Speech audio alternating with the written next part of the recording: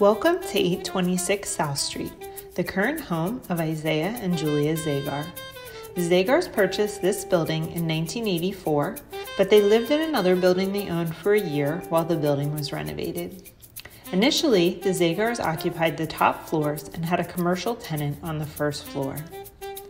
The large stained glass window in the front was originally a standard glass shop window.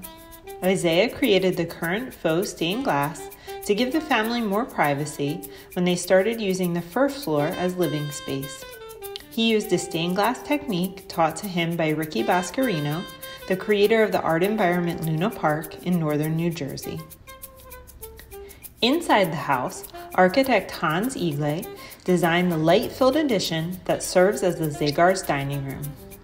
Isaiah has created mosaics throughout the interior of the building, beginning with hallways and then moving to rooms. It wasn't rooms that I started with, it was the hallways. Then it was rooms. Rooms were a little bit harder because, rooms are active. Active a lot of the day, a lot of the night, active. But hallways, the person passes through and that's it, they're done.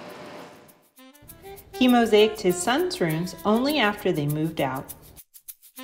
When they left, that's when I mosaiced their rooms, yes. And what about your room? It isn't mosaic. Your room's not. No. Because I'm still in it. Oh yeah, you have to wait till Julia Right. goes on a walk. By the 1990s, Isaiah began embellishing the front facade. The thing that stimulated me to do the front of the building was that I'd finally acceded to his wishes. A man named Dave Serbeck. He had a business of cutting tile with a water jet system, and Could cut anything. Cut across a could bridge. cut steel, cut anything. But he cut a series of what he called wings that were from thick marble. I didn't know they were from thick marble. He kept talking about his wings that he wanted to give me. Could have been chicken wings, but it turned out to be marble wings. And when I went to see him, it was a stack of them. There were a lot of them. And he said, how many do you want? I said, I want all of them.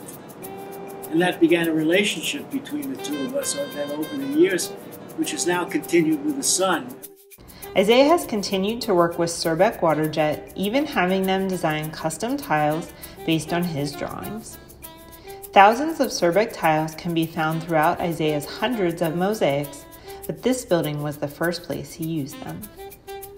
Other notable tiles found on the front of the building include the large blue diamonds, which were created by famed Mexican ceramicist Jorge Wilmot, and the large circular tiles created by Monroe Saltworks of Maine.